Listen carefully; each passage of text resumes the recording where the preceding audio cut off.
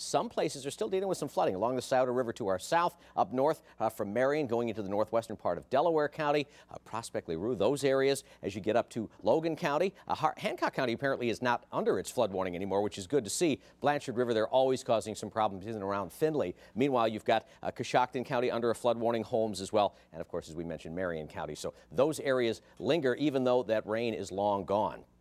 Live Doppler 10 radar went by fairly quickly, but there's a little light snow off to the north kind of drifting on through. Now it's trying to stretch down into parts of Marion County, maybe Delaware just a little bit, and into Morrow County. So you may get a couple little flurries. Otherwise, that's about it. Now we're looking for little gaps here in the clouds, and there haven't been many, although you do notice it thinned out a little bit. But the thing is, that's now moved off to our east. So generally overcast as we go into the afternoon. So the temperature trend over the last 6 days, it was up, up, up going into the weekend. 69 and 68, both were record highs, and the last few days, all the way down to 29 degrees. Our average is right there, 38. So 5 out of the last 6 days, we've been well above it.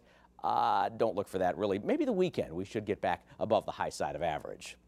Temperatures today, well, they're not budging much from start to finish. We're generally in the upper 20s this afternoon. As we get toward the evening, we may get a flurry or two. It's not very convincing. It's going to be rather chilly, though. Again, for Christmas Day, variably cloudy and cold with a high of about 29. Just a light northwest wind, but you know what? Seen far worse, and even though it's not super white out there, at least it's not inclement weather here for Christmas. So this part of the system moving off, a little more snow back to the north and west. That could affect us tonight and going into tomorrow. But the model, keeps a lot of it to the north through 5 o'clock this afternoon and into the evening, and then it kind of dissipates a little bit. But here comes the round tomorrow morning. So could have a few flurries early in the day tomorrow. Not a big deal. About 14 to start the day. Then for tomorrow, we've got very cold conditions continuing, clouds and light snow showers moving off. It may even brighten up late in the day. Looking for a high temperature tomorrow back in the 30s, so at least making a little bit of progress. And then as we look toward the weekend, hey, we're in the 40s by Saturday. Sunday, it's not a big chance, but it's a little chance of a rain or snow shower, and that's because there's a weak little cold front moving in, a high of about 40 degrees. So it's still pretty mild, but then,